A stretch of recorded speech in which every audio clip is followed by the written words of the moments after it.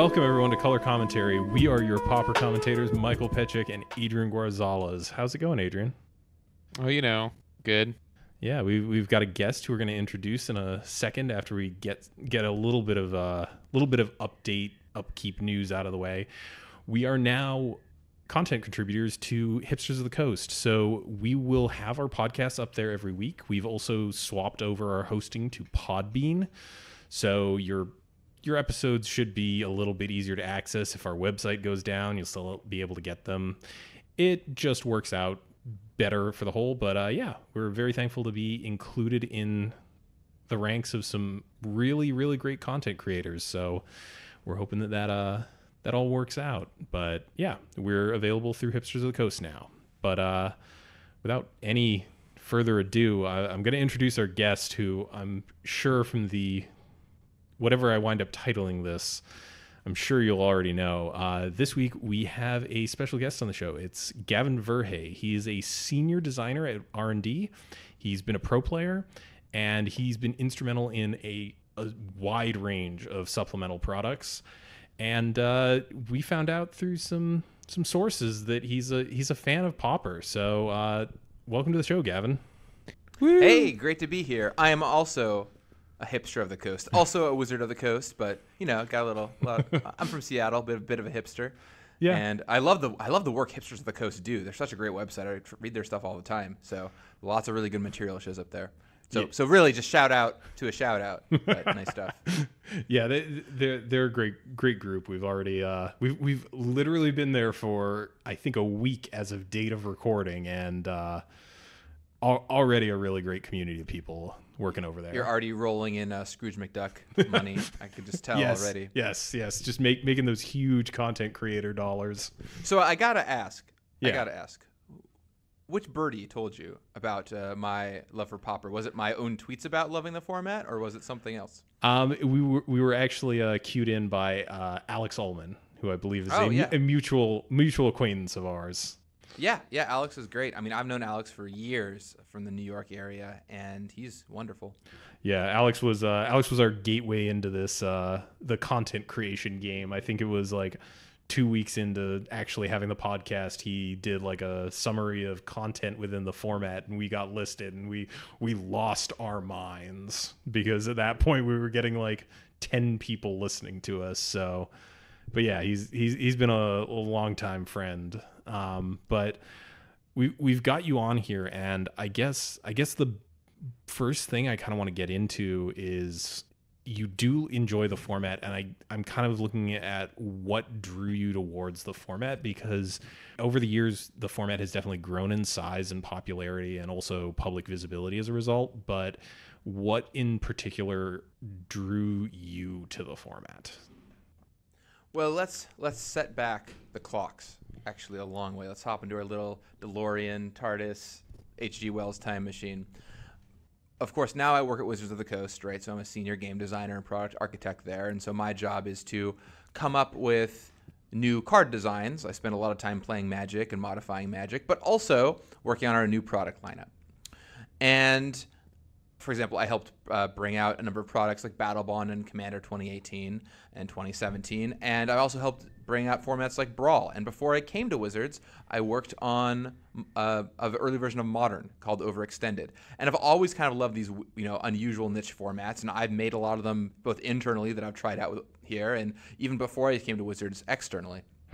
And many, many, many years ago, before I joined Wizards, I was a pro Magic player. And I spent a very long time on Magic Online. And if you can believe it, I played Pauper on Magic Online ages ago, long before I joined Wizards. I played like a blue-black teachings deck with Aaron Ephemerons. This was maybe like Time Spiral, maybe Shards was out, not even sure. But I was playing like in these little online leagues that were run. I don't even think they were official leagues necessarily. I was going to say, I think that's pre-MitGo filter for the format. Yeah. So there used to be these community created events called PDCs. They were Pauper Deck Championships, or I don't even remember, something like that. But they would be these community-run tournaments on Magic Online, and someone would like make the pairings, and you would go to a website, and you would go like find your pairing, and then you would sit down and search for your opponent and play against them, and just a way to orchestrate playing against each other, basically. I actually later cribbed this entire model when I made Overextended, and then that turned into Modern. So it turned out working out pretty well for me that I played in these Pauper tournaments. But anyway, I really enjoyed the format back then, and I played Teachings, like I said, with like Aaron Ephemeron's Mystical Teachings and all these great counter spells. And I would like build these Cole Stoker, Empty the Warrens decks because of course, this was long before there was an established ban list or a heavily established ban list, and I was just going crazy with my Storm cards. Plus, at this point, I don't even think all the old cards were on Magic Online yet, so the commons that were available were pretty tame. And I don't know, every week or every other week I would log on and play in this event, and I had a really, really good time doing it. And then as I got more and more involved in the pro scene and testing for events and so on and so forth, my Pauper, the amount I was playing Pauper, like slowly fell away. And the format always existed in the back of my head. I knew about it. We monitored a little bit internally, of course, for banned and restricted updates, but didn't really think about it that much. And then kind of around the start of this year, end of last year, really the community has started to latch on to Pauper, and I don't know, I just started playing it on Magic Online some. I threw together a mono blue control deck because I thought it'd be fun, after reading a bunch of tweets from people like Alex and the Professor, and I just started playing it more on Magic Online, spent a bunch of time on it, and then hilariously, if you can believe it or not, maybe it's just nostalgia, but the deck I play in Pauper currently and love, and played in the Pauper Championships at Vegas this year and all kinds of local Pauper events, is Blue-Black Teachings. So even though it's what I played 10 years ago or whatever, and the deck looks very different now, no more Aaron Ephemerons, I'm still jamming Teachings because I just enjoy that gameplay so much. Nothing says fun like Counterspell and Mystical Teachings, let me tell you. Oh man, that so have you picked up the new secret tech of Devious Cover-Up? Oh. Devious Cover-Up. I'll admit, I've been extraordinarily busy, both professionally and personally, in the past few weeks since Guilds of Ravnica released, so I haven't had time to jump in and play online, but I've had my eye on Devious Cover-Up. It looks like a lot of, because as if a few like counterspells weren't enough, how about just rebuying all that and making sure you never deck out? 2 is really nice. If you just play 2, you make sure that you're not going to deck out, which is a real concern, by the way, with the Teachings deck. Sometimes you just run through all your threats and all your Gurmag Anglers die or whatever, and just being able to recycle those is pretty relevant too. Yeah, it's that was one of the shocking ones when we did our set review. It definitely, my eyes kind of glazed over with it because I was like, this doesn't strike me as anything great. And then immediately, right out of the gate, I think it was maybe a day after the episode went up, and there were already results pouring in with it, and I'm like, oh no, missed this one. But yeah, Guilds of Ravnica is super awesome set for Pauper, by the way. Like some cool stuff in there. I think even later in this block there'll be some fun stuff too. A great thing about gold sets and multicolored sets for formats like Pauper, which focus on commons, is that we can just make gold commons stronger than normal commons because they have the cost of 2 colors. You have to pay for them. So you always tend to see a lot of Ravnica or multicolor set cards like Khan's Block cards and so on show up in this format. So I like that a lot.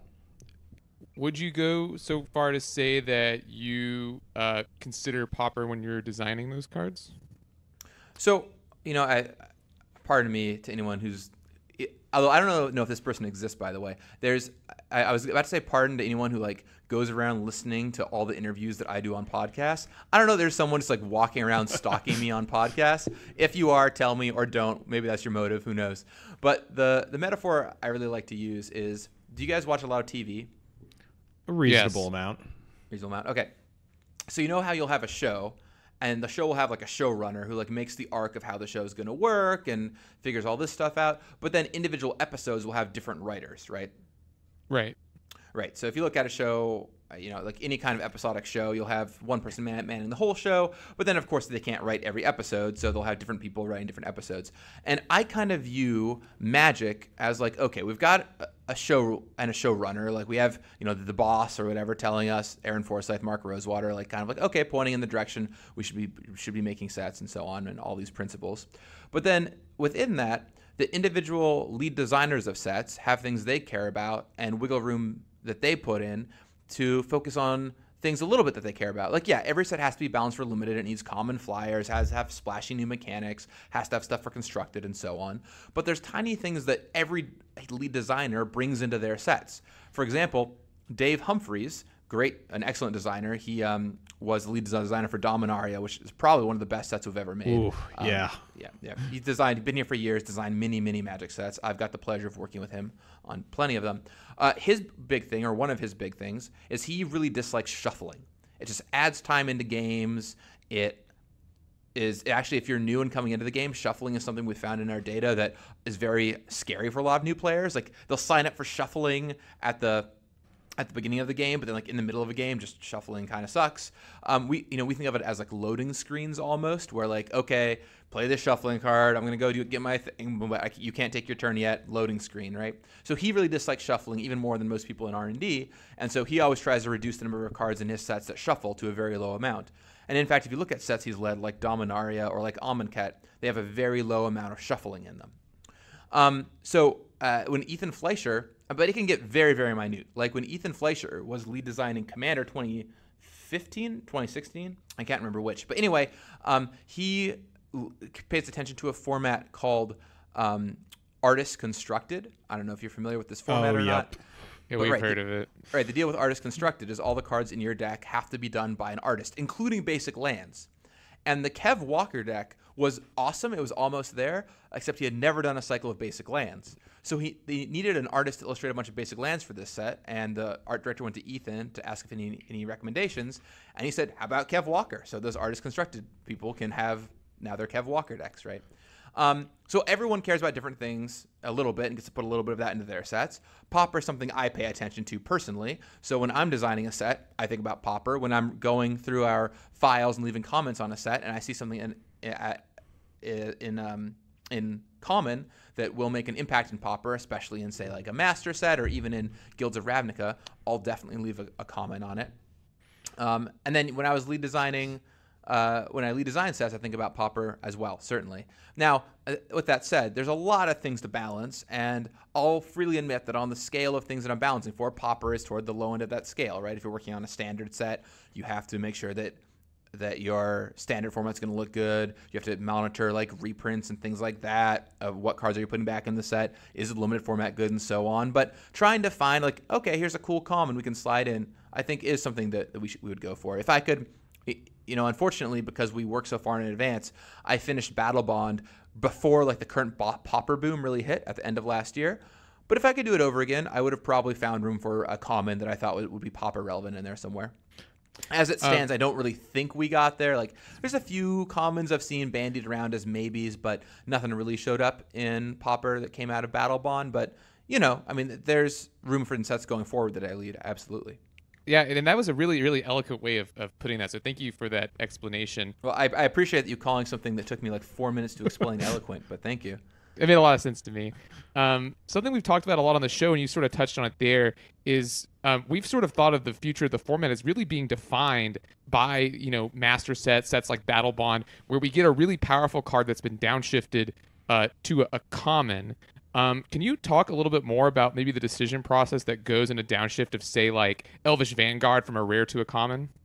Well, first of all, I'm curious, do you enjoy that? Because I've definitely heard both camps, right? Some people really enjoy the Masters Infusions because it's like, oh man, you're powering up our format, you're giving us cool common things, etc.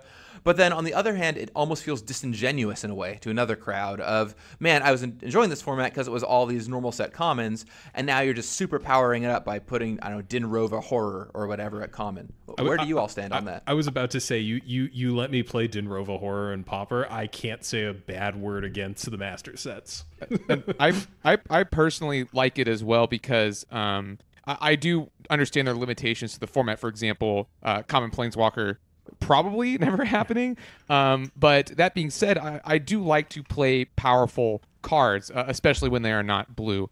So I enjoy them. And I think part of the pushback on that on the part of some people, I think is definitely tied to remembering back to when Peregrine Drake happened. And I think that's still a very big aversion from players who were active at that time. But I think people are coming around on it because we've gone through what at this point 3 different Masters sets since Eternal Masters, third Modern Masters, Iconic, and 25th, and all of those were just boons to the format as a whole.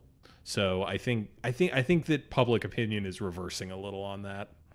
Yeah, I was just honestly curious because I've heard it both ways. Personally, I mean, this is going to sound super lame, but I'm like, yeah, I enjoy it when it adds the cards I like, and I dislike it when it adds the cards I don't like. Which is, I guess it's on me to make sure that doesn't happen, right? But I mean, I think that that's a very Magic player thing to say, but I totally understand where you're coming from. Right. It's like I love this card when Miracles are awesome when they're in my deck and I top deck them. But man, it's frustrating when they're in my opponent's deck and they top deck them. Funny how that works, isn't it? And I think another reason that perhaps Mike and I enjoy it, and Mike, you can stop me if I'm not voicing your opinion here too. We like it when they're a little more complex, and I think that we've seen in some of the more standard sets recently, and certainly the gold sets are a little bit different because you can play with the power level a little. But with New World Order, a lot of the cards just don't feel as strong overall as they maybe did, 5, 6, 7 years ago. So that's part of what I like about it. Is that if the cards are powerful, I like that they're in the format. And I guess with the New World Order thing, we did also we've talked about this literally ad nauseum for I think the past month. We keep bringing up the example of Hypothesizal, which it hasn't made the biggest splash in the format, but it's a card that represents a level of complexity high enough that I was really shocked to find out that it was being printed at Common. And I guess obviously from set to set things are going to vary, but has the New World Order concept behind complexity of commons perhaps tweaked over the years, and we're starting to kind of see the first examples that really stick out of that? Or is Hypothesizal kind of a one and done, like this is a weird thing we did once and moving forward that's off the table?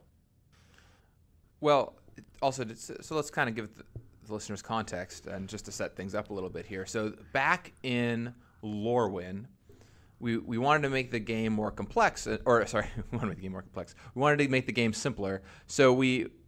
But a thing that happened is, even though we thought we were making things simpler after Time Spiral, because Time Spiral was like this huge mess of mechanics and people couldn't understand it very well, so we made it all about creature interactions.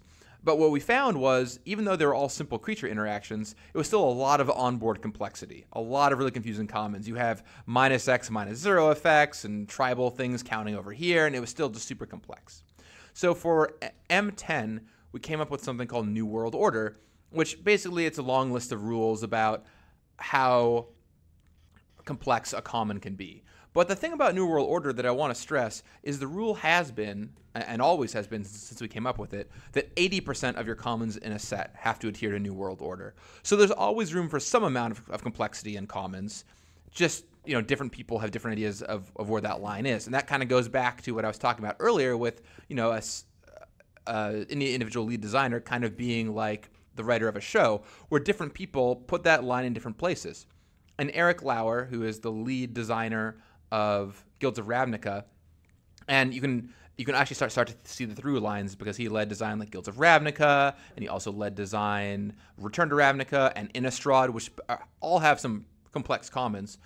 And he very much believes that you should get as close as you can with simple commons, but then sometimes you just need to make the common that does the job that is necessary, right? And in this case, Hypothesizal is totally him just thinking about it and being like, look, what is it needs at common to be competitive? Is this kind of 2-for-1 instant damage spell? We did a bunch of testing. The data says we need this. We're just going to make it. And you get some wiggle room like that in your commons. You get to do that because you have that 20% to work with. So I think it depends a little bit on who the lead designer of the set is. But there's absolutely room to make cards like that. And we have to be mindful when making them, but we can make them, certainly, from time to time. I think the thing that just shocked me the most was seeing a common with like that new, I believe it's a reflexive trigger, that stop in the middle, and hey, person who keeps commenting on YouTube weeks after I said it, I know there is a chance to respond to the trigger. Thank you. I know I got that wrong in one episode. You don't need to keep posting about it. But like sore subject. I just get the email alerts, man. But like it was a comment that was complex enough that like I definitely saw people get tripped up by it at the pre-release, and I don't know, I guess this was just like maybe the easiest example, but it definitely felt like Guilds of Ravnica was a little bit of a step outside the norm, and I'm never going to complain about that, but I did really want to know about that. And I've never also heard the kind of 80% have to follow NWO thought before, but you know, good stuff to know. Yeah, and with Guilds of Ravnica, you know, you're mashing two colors together. Ravnica always has a little high complexity because you have 5 mechanics. Like, if you think about it, a set with 5 mechanics, 5 brand new mechanics, that's a lot. I mean, Convoke, okay, not brand new in this case, but still, 5 mechanics is a lot to deal with. So the set's already high complexity from that. You've got multicolored cards, which eats up some of your complexity. And because you have multicolored cards, you have to solve a lot of things. Like, what is a blue-red card that isn't a blue-red card we've made before, or that is you know, doing the right thing for this limited format? And in this case, Hypothesis was absolutely the right card for the job, and I think it's playing out great. I also, before we get too off the beaten path, because I'm sure the listeners are like, but they never got back to that. I just wanted to talk about downshifting cards in Masters for a second, because I know that was asked that's true. earlier. That's true. No problem. You know what? I'm here for you all. The listeners out there who thought that was me like deftly avoiding a question and then I was going to make sure I didn't get back to it. That's not what I was doing. We'll save that for later. But you know, a lot of times that is to make limited archetypes work. And in this case, Elvish Vanguard was a totally reasonable common to make. I mean, a strong common, don't get me wrong, but it was a fine downshift we could make, and it ended up being the right thing for the limited archetype. So we did it. I don't think in particular that for that set they were thinking about Pauper very much when they made that change, but it certainly had a huge impact in Pauper. And a lot of the times, like if you look at what's going to make a difference, we have to make cards that are right for the limited format, and this is a case where we moved it down. So yeah, rarity downshifts definitely look a lot at how the limited format is going to play out, or especially if we're moving from like rare down to uncommon, what might just be fun to have around at uncommon. Yeah, I one of my side ventures is I've maintained for years a Peasant Cube, and the Masters sets always give me such great gifts for that. The downshifts to common are usually appreciated. The downshifts to uncommon, man, there have been some nutty ones in the past couple of years. What was it? Undead Gladiator, I think, is one of my favorites that I've gotten in a while. But here's a question: if you could have any one card downshifted to common, which card would you want downshifted? All right. So do you want the honest answer from my heart or a reasonable answer that could potentially happen? Why not both? All right. The unreasonable, like, gut reaction, Astral Slide, but that's just because I miss playing Astral Slide every chance I get. The reasonable answer is probably, I'm trying to think through, like, a piece of instant speed white removal that is 2 CMC or below. That's like just an open statement, like Seal Away, or you know what, even I'll say 3 or below, like Seal Away or Stasis Snare. Like I don't want to see something quite as good as Swords to Plowshares, but something in that realm. I just feel that white for a long time hasn't really had a way to interact at instant speed, and that's the realistic answer I'm going to give. My pet downshift is Inquisition of Kozilek. You're moving in the wrong direction there, I think. Yeah, I know. I like the idea of in the format. I like that we have some hand hate, but we don't have anything just as all purpose as Inquisition. And yeah, you're right. It's been moved to a rare. So, but a man can dream. No, hey, I asked the question. I was just curious. Do you have one? Yeah, I mean, there's a few definitely I look at, and of course I'm cheating because I actually get to work on Magic sets and put these things in there. But without thinking back to the future too much, something I would really like is a red common sweeper. I feel like black has that in Evan Carr's Justice, but it's really hard to make any kind of slower red deck work. without any way to deal damage. Like I would want a way for red to be able to clear out elves, for example. And it has Electrickery, which is okay, but it's so easy to counterplay that with Spider Silk armor. So I don't know, something like a Steam Blast or a Pyroclasm at common would be interesting to me. Yeah, a lack of a sweeper is definitely something we've discussed before. Right, and like you're not getting a common white sweeper is not really reasonable because we just like that's not really a thing that we make anymore. Except for like there's like maybe one old card, 3 mana, non-white creatures get -1/-1, Holy Light or something. Yep. And green, of course, is not getting any kind of common sweeper. So and blue isn't either. But red and black both having common sweepers for Pauper makes sense. Black has Evankar's Justice. It would be nice if red had one. And I think I lean towards Steam Blast only because it's an instant, so that differentiates it from blacks a little bit. Seems like it could open up some cool new decks. Give my Teachings deck a good target. So I was going to say that the one that we've also talked about before is some sort of and this was definitely more on the nose back when right after Modern Masters 2017 when Burning Tree Emissary got introduced to the format, and we just had this stompy deck running wild with a wealth of X2s and could usually get to you before you got to 4 mana or so and like put you in a really awkward position in terms of life total. So there was pretty large support from the community for some sort of Infest style effect. And I think I'm still in favor of seeing something like that, but I don't think it's as necessary as it once was. Right. I mean, once again, you have Evankar's Justice in black. You've got a ton of 1 damage sweepers. You can do your Electrickeries or whatever. Actually, in my Teachings deck, I play 1 copy of Wail of the Nim, which is I don't see in a lot of builds, but it's totally awesome. But I just another 2 damage sweeper I think would be great. Someday. I think the problem is, of course, though, is even in master sets, common 2 damage sweepers is kind of ridiculous. So it might be a while until I get there on that one. We'll see. I was gonna say I've always heard that like one of the slight downfalls when it came to Tempest draft was the fact that you had a block where you had Evankar's Justice, Capsize at common, and that could lead to like very unfun limited gameplay, and I can believe it because I've played both of those in Pauper, and I don't think most of my opponents have fun when I keep resolving those spells. So yeah, don't forget common Rolling Earthquake, by the way. Oh, that's right. That's just ridiculous.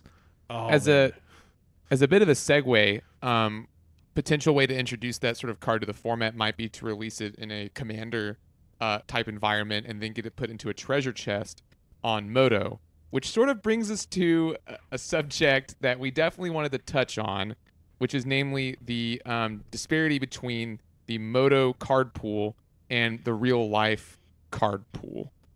That's like hands down the most popular question we got leading up to this interview. And is there anything on the roadmap about making those match a little bit better? We've definitely heard of it. Like the community tells this feedback to me all the time, so I hear it pretty loud and clear. The right people know about it, and I guess what I can say is stay tuned. All right. It's one of those things where we're aware of it, and I'm really not being glib or anything when I say this, but we're aware of it, and it's not a decision that I necessarily get to make, and we've passed the word along, and people are looking into it, and we'll kind of see where it goes. But I can't announce anything at this time, but it's definitely a noted community concern. I want everyone out there to know who sent me tweets about it. Thank you so much for making me aware. I mean, it actually means a lot. And it's cool to know there's this community who fervently wants this to be lined up. So trust me, your concerns have been heard.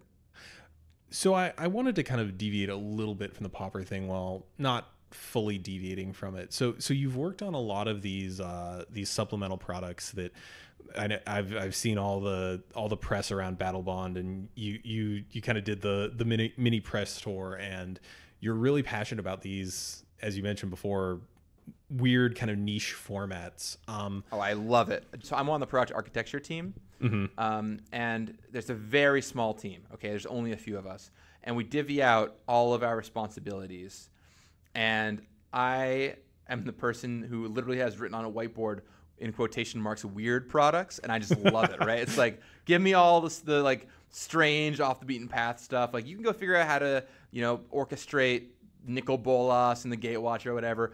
I'm gonna be over here making like new ninjas and giant beetles. Okay, just like it's gonna be great. So I love this stuff, and we've got some pretty wild products coming out in the next couple years. So stay tuned.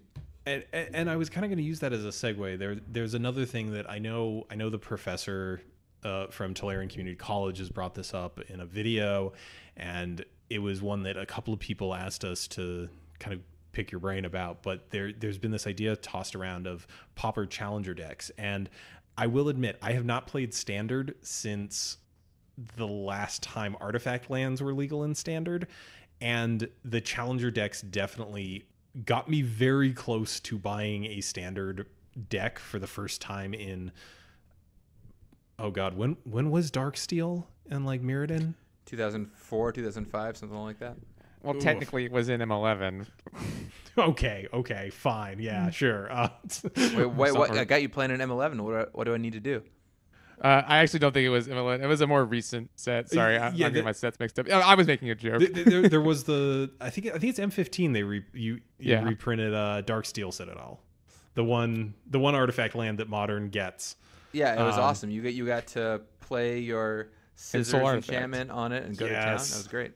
But I guess there's, and obviously, you can answer only as much as you can about this, but there's been this idea tossed around about like challenger decks for pauper and kind of what would these look like. And I guess this opens like a larger topic that people will not stop asking about, which is like specifically pauper targeted products. And obviously we have the commander sets, which have become an annual thing. There seems to be pretty much annually some sort of either conspiracy, battle bond, that kind of off the beaten trail product. Is that something that is a potential possibility in the future, something that is targeted towards pauper, or are people just kind of clinging on to a dream? Well, first of all, I just want to say I'm glad you like the challenger decks. I'm glad they almost got you there. Not quite. Almost. But I can't go back. I'm too invested in the internal formats. But yeah, that was a huge win for us this year, and so I'm glad you enjoyed it.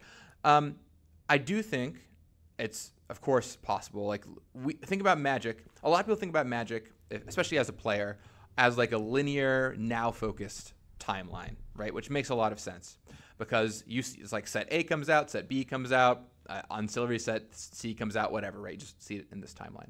Working at Wizards is a very, very different experience, and you have to really get used to it because what you basically are is a time traveler. Like, I'll hop from a meeting from a set coming out in 2021 and go to a meeting the next day about a set coming out in 2020 and then walk into a meeting about a commander thing we're doing in 4 years, go up and down the whole chain. And we're always looking at this like very long scale, and it's same when you're designing cards in a set.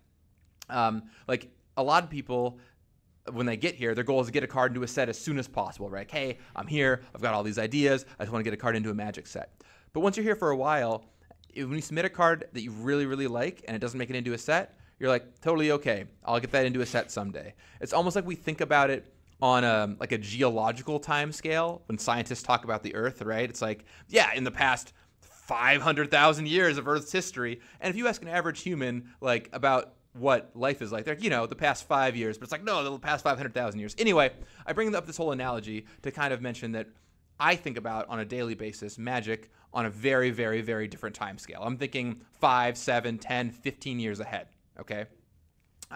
So with that said, of course things like this are possible way down the line.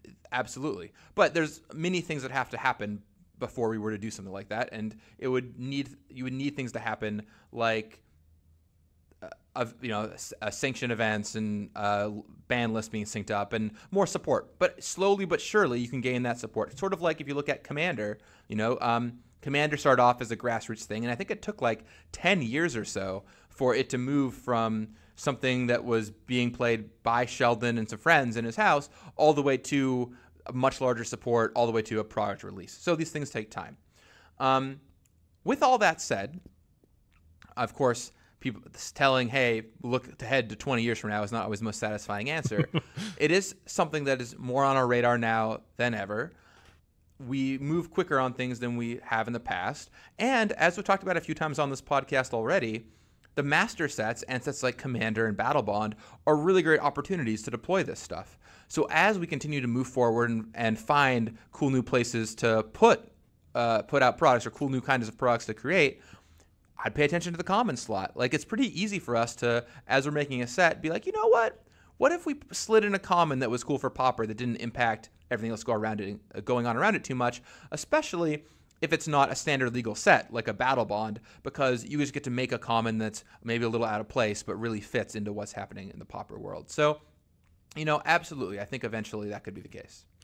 And I was going to say, I think probably the card that, while unimpressive on its face, wound up influencing Pauper the most in the past year or so has probably been Ash Barons, which was just kind of like, I guess Ash Barons was a while ago, wasn't it? It was reprinted, though. It was reprinted this year, so you're not too far off.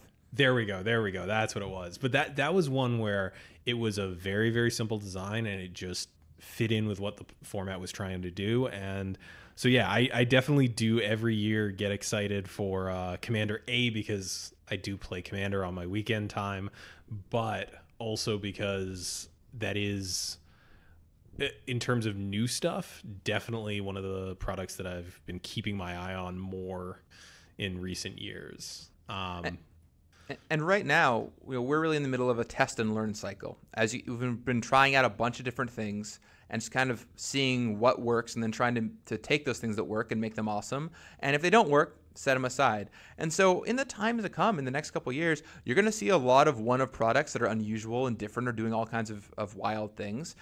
And you can expect for there to be some opportunities for unusual commons to show up, and chances to reprint some cards that have been asked for as well. So, like I said, stay tuned. All right. Although, I'm trying. Someday, I want to get everyone Oubliette. I'm trying, but the fact it does not fit on a Magic card makes it real hard. Real hard. Is it actually? It's got to be less words than Animate Dead, though, right? It's got to be. It is a lot of words. First of all, Animate Dead does not really fit on a Magic card. It was kind of shoehorned in. But also, it is like a weird effect, using weird words. There's a lot of things going on. I'm not saying it's impossible. I'll try to get it in somewhere. Actually, I tried. Tried is a strong word. I looked at getting it into Commander 2018, but it just didn't make sense. I was like, I'll put it in the Esper deck, and you can blink it, right? So you blink it a little bit, and then you eat their things over and over. But it doesn't fit on a card. We need new artwork. All these things. Those are all surmountable things. So maybe someday you'll see it show up. But don't worry, I've got my ear to the ground when it comes to reprints that y'all like, and I'd like to get them out someday. So, and also, to be fair, Oubliette's a weird example, but there's plenty of Pauper reprints that players also want for other formats, and I definitely have my eye out for the Preordains of the world and things like that. So, I was going to say a while ago, it might have been a couple months ago, we brought up the topic of Oubliette for some reason, and I actually pulled up the card and realized I have played Pauper for about 3 years at this point, pretty consistently. I didn't know the Oracle text of Oubliette. Like, I just didn't. I always was just like, it's black, Journey to Nowhere. And then there's a million weird things about it. Like, I knew it took auras and counters with it, but it also returns it tapped if the creature comes back. It's just, I appreciate you jumping out in front of that bullet, but man. Everyone at home, ASMR fans, gather around.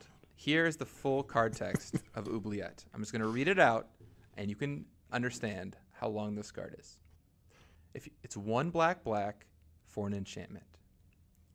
When Oubliette enters the battlefield, exile target creature and all auras attached to it. Note the number and kind of counters that were on that creature. When Oubliette leaves the battlefield, return that exiled card to the battlefield under its owner's control, tapped, with the noted number and kind of counters on it. If you do, return the other exiled cards to the battlefield under their owner's control, attached to that permanent.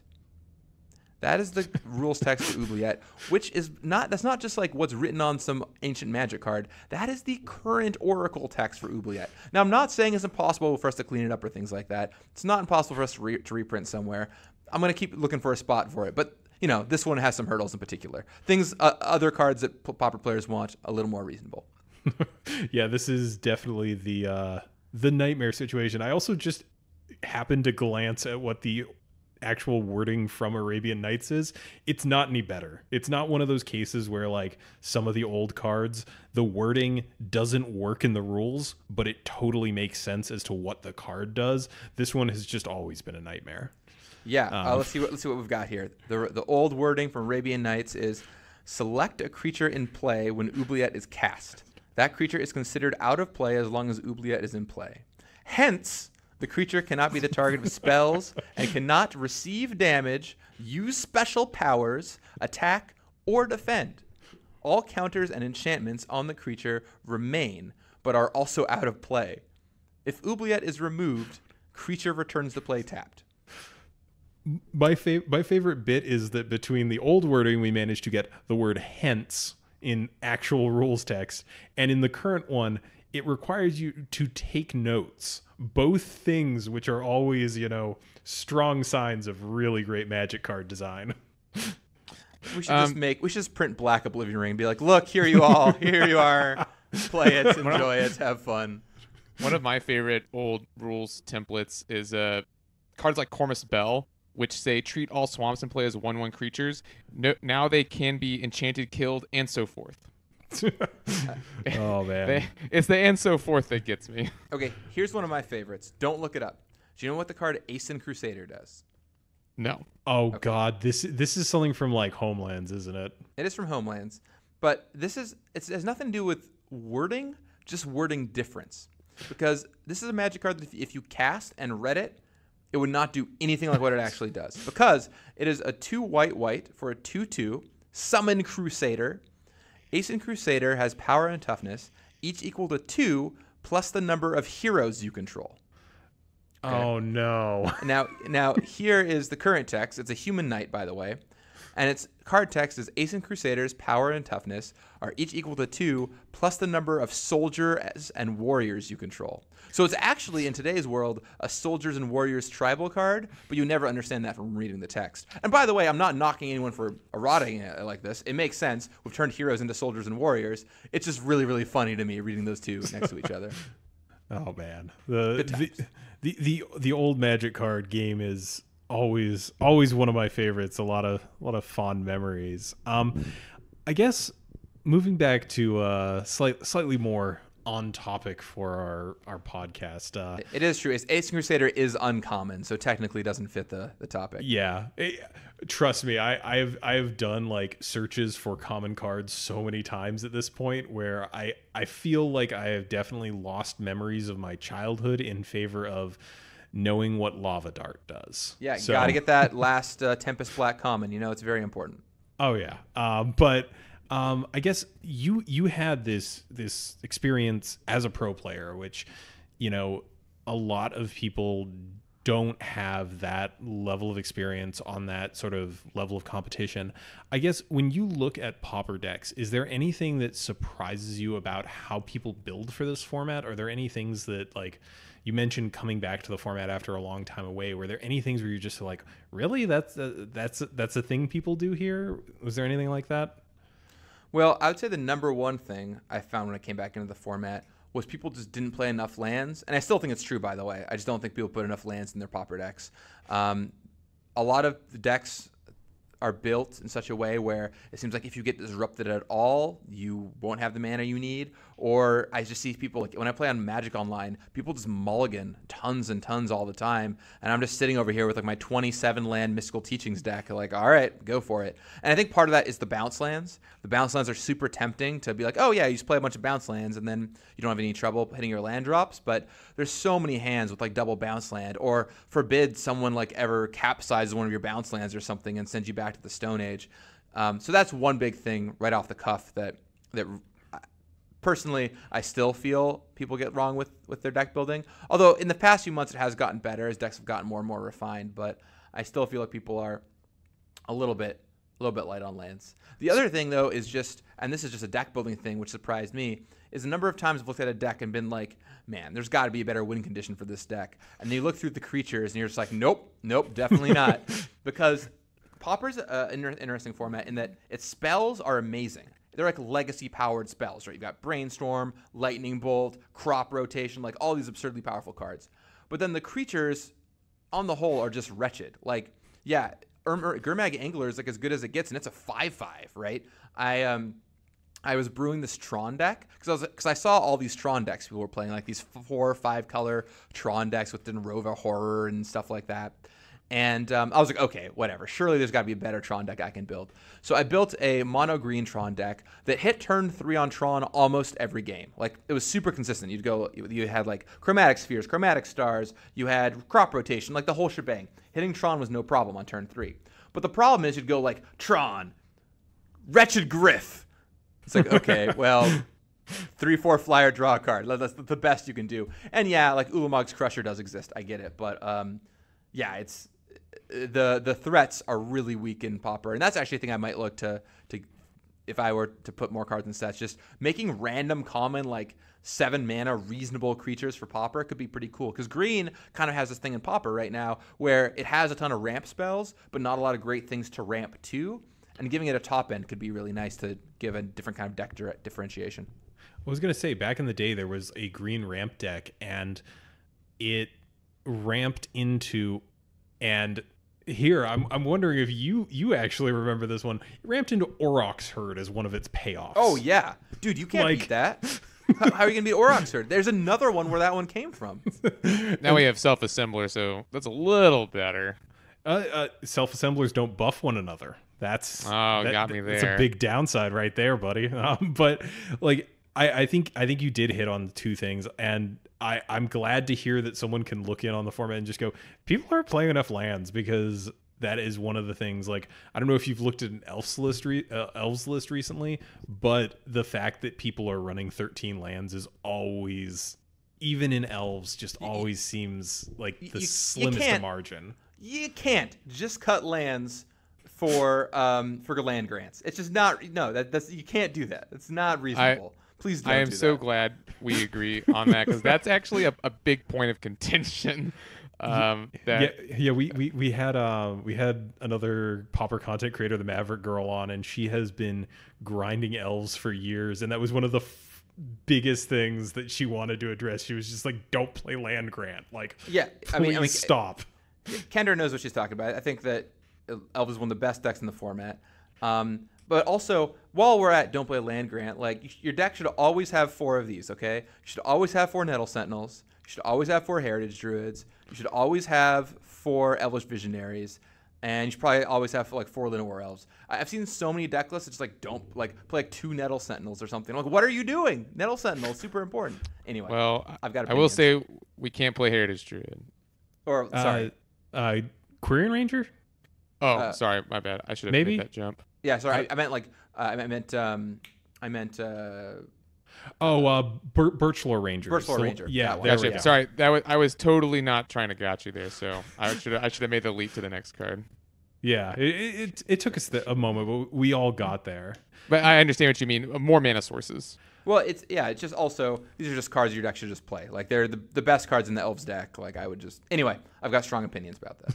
So. No, good. That's good. Like, I'm glad to hear that, like, someone who has been playing the game as long as you came into the format and just immediately was like, all right, here you go. This is what you're doing wrong, and it's been stuff that we have been yelling about for probably years at this point. So, man, especially when I see like a so 22 land control deck with like 3 Radiant Fountains, I'm just like, man, come on.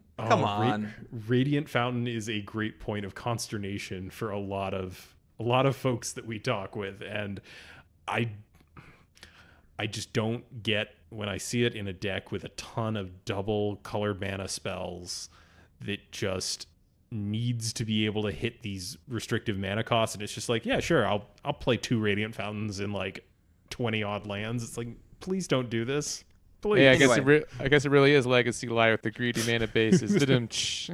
Anyway, I've got opinions about pauper deck building. So I appreciate you allowing me to air my land PSA. Play more lands. There's literally a meme of me saying play more lands. You should do it.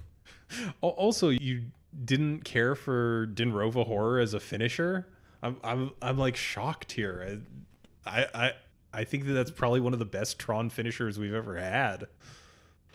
Yeah, I mean, Dinrova Horror is totally fine, but I just wanted to play like a mono green Tron deck, Yeah, it's but then, by the way, then my next evolution was realizing with 4 chromatic spheres and 4 chromatic stars and 4 expedition maps, you could just play whatever colors you wanted. So then I was right back where I started.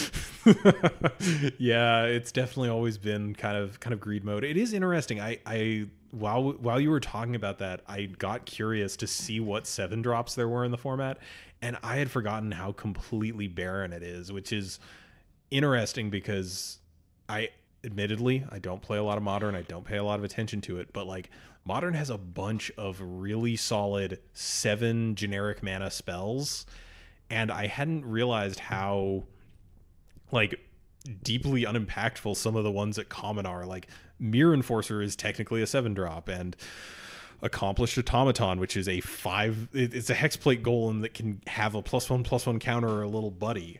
So I don't know. I guess there is still room for some design space in there, but well, when we make commons, generally we try to not make a lot of big expensive commons because we want to save that for the exciting, like rares and mythics and even uncommons. But it's a thing we can think about more, and it turns out, maybe just putting one in a set here and there will go a long way. So we'll stay on top of it. All right. It's really interesting to kind of get these, I don't want to say outsider opinions, but like having someone come in and insider opinions. Insider opinions, but having you come back to the format. And I did find it funny that like after all these years, it's just right back to teachings immediately. But I do think it's interesting to kind of see an outsider, insider, neither the above opinion about this format. A geological opinion. Basically, Gavin's like this old elf who will far outlive us humans, so his sense of scale is just much different from ours. I guess one of the other things, I know that the ban list is something that a lot of people asked us to ask about. And when it comes to the pauper ban list in particular, it feels like it's the deftest of touches in terms of being relatively small, but I guess, and I don't know if this is gonna fly, but with the process for monitoring a format, how is there anything you can kind of clue us in on about the process behind determining cards being banned? Yeah, absolutely. We monitor pauper. We get all, for example, the Magic Online data about all the events. We look through all the deck lists, and we do monitor the format, check out win rates and so on and so forth. And it actually helps that so much pauper play is on Magic Online. The majority of it, I would say, is on Magic Online, because we can look at all that data and crunch all that as we're making our decisions on things. Where with, say, standard data, we make a lot of decisions based on our Magic Online data, but a lot of standard, of course, happens in person. So we look at all that. We talk about it. I mean, once again, I'll admit that often standard, modern, the formats like that are much higher on our priority list in our ban and restricted meetings, but we do talk about pauper and keep an eye on it. And as you can tell, with cards like Peregrine Drake and Storm Spells and so on, we pay enough attention to the format that if we think something gets out of hand, we touch it. Right now, I know there's been a lot of calling for us to look at the blue decks more, and it's something that we know about, but haven't announced anything at this time, of course. Yeah, and that's about as much as I expected to get from that, because there were definitely a lot of questions that were asked that we knew what we were going to get. But I guess one of the last things I have here is kind of a completely non-Magic related thing. Ooh, you obviously non-Magic. You travel. I guess in a way you travel a lot. I've followed you on Twitter for quite a while, and you're always posting images of food and locales you're at. And I guess my weird off the wall question that I want to get in here is, what is one of, not necessarily the top of the top, but what is one of your favorite like odd local dishes that you don't think people would know about that you think people should know about? Odd local dishes in Seattle or somewhere in the world? Anywhere you've been, just give me one. Oh man, there are so many great options. It is admittedly really hard to just narrow down to one thing. So I'll give you a few. There's a couple meats that are really, really good that you don't really think about. But kangaroo, if you're in Australia, it's like excellent. It's super lean, really, really delicious, very nice. Ostrich, also, if you ever have the opportunity, would definitely recommend ostrich. One of my favorite cities in the world to go to for food, though, is New Orleans. And I know it's in America, so it sounds kind of boring, but their food scene is unbelievable. And you can find things in New Orleans that it's hard to find good versions of anywhere else. You can walk around, have like a nice muffaletta sandwich or gumbo or po' boy or whatever. And just those tastes and flavors are hard to find in other places. I haven't found them really replicated as well outside of New Orleans. In particular, I was there for 24 hours last year and I ate at 11 restaurants in 24 hours. I just couldn't help myself. It was all so good. Yeah, I don't fool around. I really do love my food. But I will say, probably the strangest thing, I've eaten a lot of strange things, but one of the strangest things I've ever eaten, and this is not a local dish, okay? This is very hard to replicate, but it's just a fun story, is there's this restaurant in Chicago called Alinea. It's very, very well known. It's 3 Michelin stars, super famous.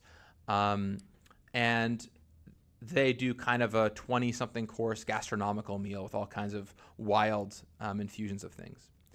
And their trademark, and this will always stick with me, and I have a video of it because it was just so wild, is they serve you a balloon made out of taffy filled with helium.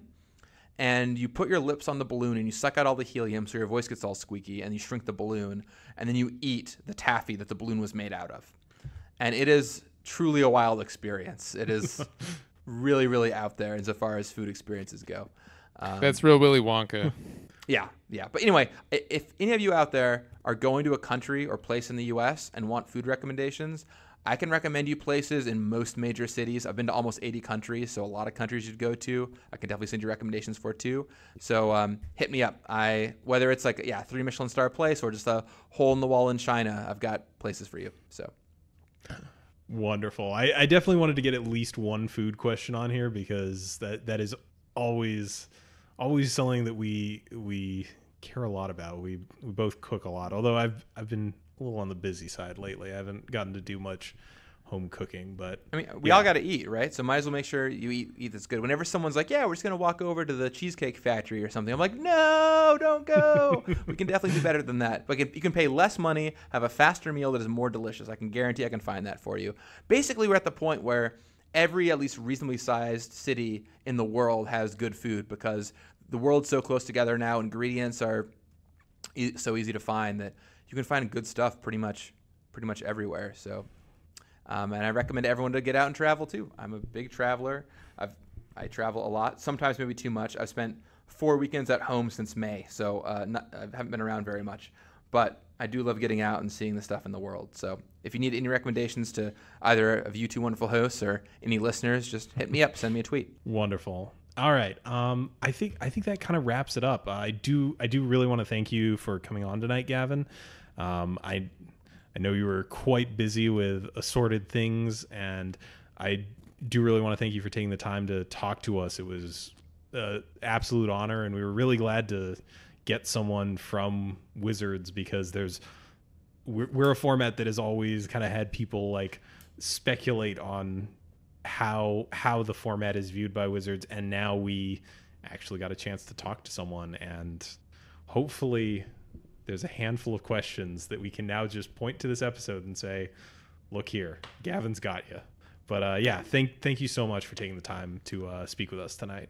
No, it's really my pleasure. And really, at the end of the day, what I'd say to anyone who has questions is just we do listen. And I know it seems like sometimes there's a lot of community sentiments about things, and it seems like we're not saying anything or we don't hear you. But trust me, we see what makes the top of Reddit or even the front page of Reddit. I see what's every tweet that's tweeted at me. I read them all. So does everyone at Wizards, and we talk about it and pass it along. And we know about these things, and we're going to talk about everything internally and make decisions on it. And sometimes there'll be decisions that you like, and sometimes there'll be decisions that you maybe don't like. But I want you to all know that we do listen to everything, and we do talk about it. So no matter how things end up, know that we have heard and listened to everything that you've said. Well, thank you so much for this. It was very enlightening, and yeah, they do listen to you, everyone. I know it seems like sometimes they don't, but they do. All right, Adrian, do you want to take us out of the show for the evening? Yeah, thanks to everyone for joining us today, especially Gavin. This podcast is brought to you with the support of our patrons. Please consider supporting us if you like the show. I don't think I've given him a shout out yet, so I'm going to go ahead and give a shout out to eHustle. Thank you so much for being a patron. You've been a big supporter of ours. Check below this video the description of this podcast for more details on where to find us. We'd like to remind you, if you're listening to this on a platform with reviews, they're always appreciated because they boost our visibility. If you've got a deck list or idea for a topic, you can contact us either via our website or you can email us directly at colorcommentary@gmail.com. Special thanks to my LGS Pat's Games and Mike's LGS JP Comics, and of course the ever musical L. You can find our theme song Quantitative and other great tracks over at his SoundCloud, which is soundcloud.net/ELLELLELL. Till next week, this is Adrian and Mike, and we are signing off for Color Commentary.